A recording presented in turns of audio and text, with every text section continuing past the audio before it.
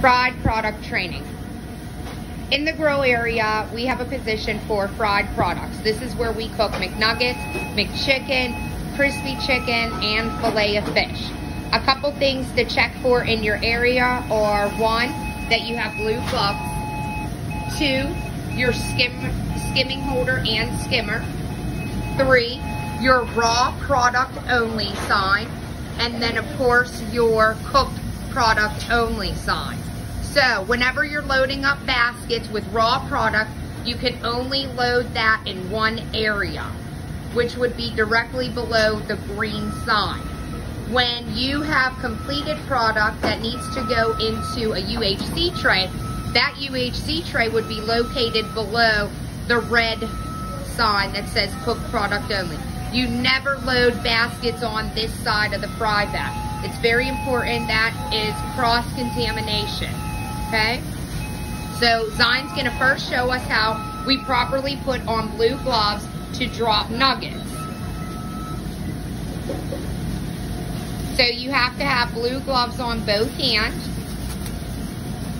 and you never have clear gloves on underneath the blue gloves. Very important. Okay, so we're gonna take our full-size 4-segment cooking basket for nuggets. The maximum amount of nuggets you can put in this basket are 2 bags. So we're gonna show you how to properly fill this basket with nuggets. So you go ahead and reach-in cooler, which would be near your fryer. Take out 2 frozen bags of nuggets.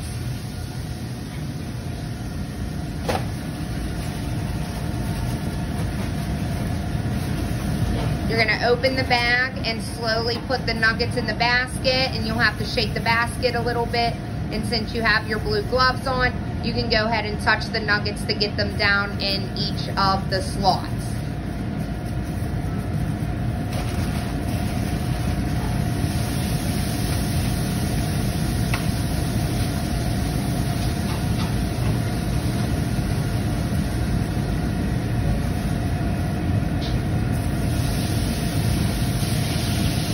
Once you have the nuggets situated in the basket, you are going to properly remove your blue gloves before you drop the basket into the fryer. So you'll notice Zion takes the first glove off, rolls it into his second hand, and then removes the second blue glove from reaching on the top of his wrist, and he drops it right into the garbage can. So your hand never touches the outside of the glove where you had just touched raw product.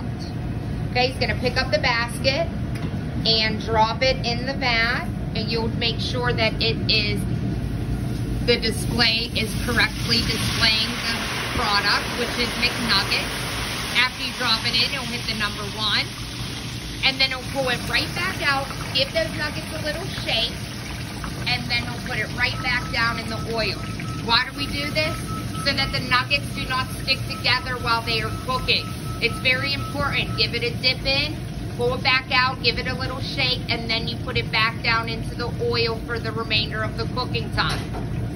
Next, we are gonna show how you properly fill up a filet basket, okay? So the filet basket is a little bit different. Okay, you can fit a total of 8 fillets in a basket, and they are put straight up and down, okay? So again, Zion's gonna put on his blue gloves. Anytime you're touching raw product, you must have your blue gloves on.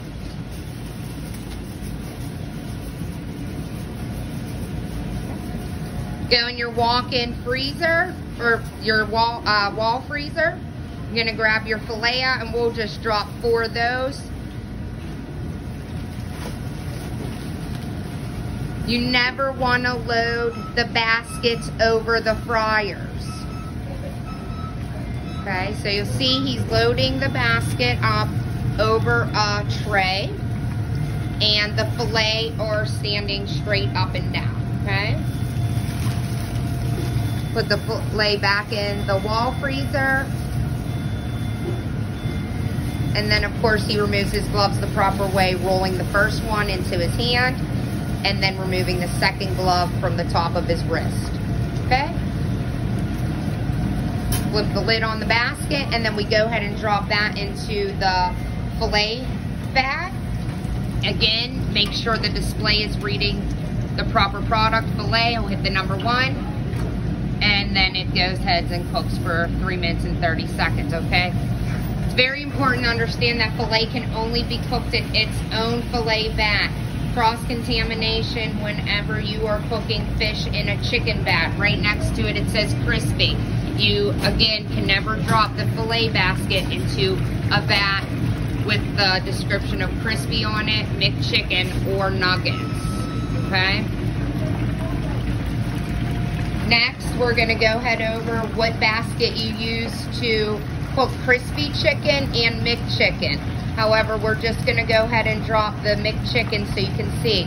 This basket is a single 2-segment basket. So you can see inside there's a little divider, okay? And Zion will show you how we're gonna fill it up with McChicken. McChicken can fit a total of 6 per basket, and crispy chicken can only fit a maximum of 4 crispy chickens per basket. So with McChicken, you're gonna have 3 on one side of the divider, 3 on the other side. Crispy will be 2 on one side of the divider and the other 2 on the other side, okay? Go to your wall freezer. You're gonna go ahead and grab your McChicken. You'll notice McChicken is in a blue bag, okay? They are smaller than the crispy chicken, okay? And you drop 1 on each side when you're loading the basket. Maximum, again, of 6 McChickens in a basket. Never use the basket that does not have the divider in it. That is only for chicken tenders when we get those back, okay? So then we'll go ahead and drop the McChicken basket in the vat.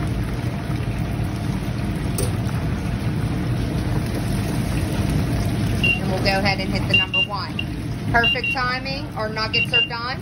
So you do not have to put gloves on for this part. You hit the button, pull the nuggets up, give it a shake. And then again, you're with 2 hands, you're going to lift the basket over the bag and dump it right into the nugget UHC tray using 2 hands. If any nuggets stick, you can go ahead and give it a second. They'll cool down a little bit, and then you can dump the rest in, okay?